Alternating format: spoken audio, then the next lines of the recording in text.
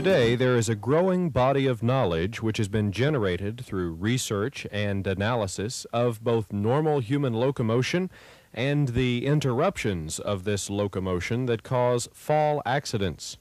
Before we get too far into the program, let's take a look at some of the terminology which is important during accident investigations, hazard abatement, and safety engineering analysis. The National Bureau of Standards recognized the need to have some measurement of slip resistance of various surfaces. They developed machines to make these measurements utilizing some basic mathematics and laws of physics. Coefficient of friction has been determined to be the feature by which to measure friction. However, coefficient of friction must be measured on an inclined plane, such as a ramp. In most slip and fall accidents, it is the static coefficient of friction which comes into play in the initiation of a fall. To make that sound a little simpler, the static anti-slip coefficient of friction is equivalent to the point of action where the heel of the shoe makes its strike on the walkway surface. Dynamic anti-slip coefficient of friction involves those shoe contact events after the heel strikes. The accepted industry standard today, as adopted by Underwriters Laboratories and the American Society of Testing and Materials, is that a static anti-slip coefficient of friction of 0.50 or above is safe on a dry walkway surface. A reading below 0.50 indicates an unsafe walkway surface. Without going into a lot of detail, there are three basic measuring devices: the drag type meter, as shown here, the articulated strut device, again shown in animation, and the pendulum device. The measuring devices aren't important in this program, but it's important to know these devices exist and can be used in your facility to determine the relative friction on walkway surfaces. Should you need the measurements for a legal action, the individual conducting the tests must be an engineer with coefficient of friction knowledge and qualified for such engineering. For our purposes, let's review some of the things you can do to help prevent slip and fall accidents. Let's begin with the outside of the building. A consistent sweeping program with either a push sweeper or mechanical sweeper can maintain a minimum level of dirt, grit, or sand in the parking lot or around entrances. Certainly, if it's wintertime with snow and ice, it's very important to keep the entrances as clean as possible. The objective is to keep snow and ice from the inside floor surfaces. Dealing with snow and ice outside is much better than allowing it inside, because ice and snow will sit on top of the walk-off mat, and when people come in, they're likely to kick it onto the hard floor surfaces. Cleaning is very fundamental to slip and fall prevention, but the important part is to prevent as much slippery materials such as dirt, sand, ice, and snow from being carried inside. On the inside, the initial 15 to 25 feet from the entrance are the most critical. People entering your facilities may have oil, grit, or other substances on their shoes, and it must be controlled immediately upon entry.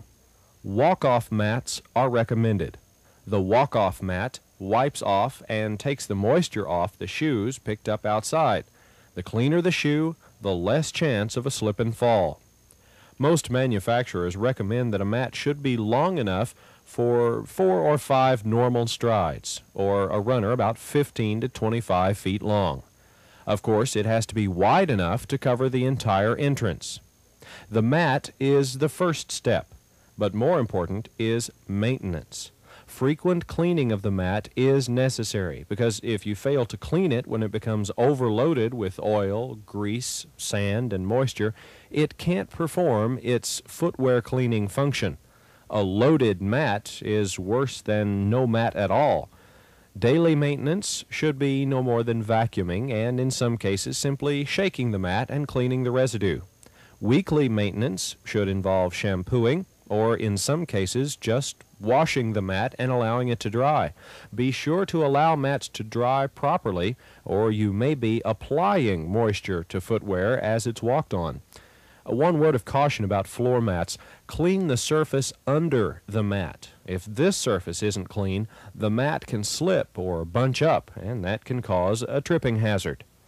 From all this information, you can guess that entrance mats are important. What about organizations that don't use mats? Be sure the entrances are kept very clean and the floor surface is not slippery. Don't forget the aisles, as they have the most traffic. Oil, grease, and dirt residue can build up quickly on heavy traffic aisles. Hand trucks, forklifts, and other equipment can also add to slippery conditions. Here's a tip that almost no one thinks about, and that's contaminated floor polish or wax. Contaminated polish doesn't smell, so it's very difficult to detect. Maintenance persons should be trained never to pour unused polish back into the drum or container. The slightest bit of dirt can cause bacterial contamination, which can change the coefficient of friction. Another contaminator of polish is to use an unclean applicator. Using the same applicator or mop for wiping up spills and then using it for applying polish or wax is just asking for trouble. Now we get into a sticky situation, and that's what type of wax you should use on floors to help prevent slips and falls. The very first thing an organization must do is make sure you know what wax is going on what floor surfaces. The chemical manufacturer can provide the proper type of wax with proper coefficient of friction for a particular surface. The problem arises when another type of wax is used, or the proper wax is used on a different surface than that for which it was intended. Generally, floor waxes should have a good coefficient of friction rating, and the supplier can help you make this determination. One of the biggest headaches is trying to balance the coefficient of friction rating of the wax between what looks nice and what is a safe floor surface. Usually, the higher the friction coefficient, the less scuff resistant and the less durable the finish is going to be. After you've chosen the proper wax, if you're using wax on a floor surface, is maintenance. Floor maintenance is extremely important. If you use a dust mop, be sure it's not treated with an oil-type treatment. Oil treatment of dust mops is quite typical because it increases the absorbency of the dirt and dust, but when you leave an oily streak on the floor, you've increased the chances of slips and falls. While we're on the subject of oil treatment, watch out for oil-treated floor mats. You already know oil and water don't mix. Therefore, if your floor mats are treated with oil to increase absorbency, and if moisture is added, you have a major slip and fall problem. If you use wax on floor surfaces, you must control what goes on the wax, such as window cleaner from cleaning the windows. The spray falls on the floor and is invisible, but it's there, and it's very slippery. Floor maintenance is everyone's responsibility. If you see something on the floor, pick it up. Small pins, paper, trash, and other debris on the floor can be hazardous. Another condition that causes slips and falls is during floor maintenance. Stripping wax, soap and water, wet wax, and other maintenance procedures can be very hazardous. Be sure to place wet floor signs around the maintenance area to warn persons of the wet conditions. Other areas that need proper control are the restrooms and cafeterias. Wet floors in the restrooms create slippery conditions, but also coats the bottom of the shoes with moisture. In cafeterias, there's always the chance of spilled beverages, which become very sticky and slippery on the bottom of shoes. Maintenance areas always have the potential for slips and falls due to oil, grease, and other residues. Floor maintenance and housekeeping become critical in these areas. Now let's take just a few seconds and discuss cleaning floor surfaces. If you're cleaning an oil spill, don't just wipe up the spill and run a dry rag over it. Oil, mayonnaise, and other oil-based products will seep into the floor surface, leaving a very thin film or molecular dimensions of oily residue. The most effective method of getting all the residue off the floor is to wipe up the spill, then use a dry powder cleaner to pick up any remaining residue, then wipe up the powder. If you fail to use the dry cleaner, oily residue inside the floor surface can be very slippery. Stairs are quite often mentioned in accident reports. Torn carpeting, damaged tread nosing, oily treads, and other factors can create potential accidents.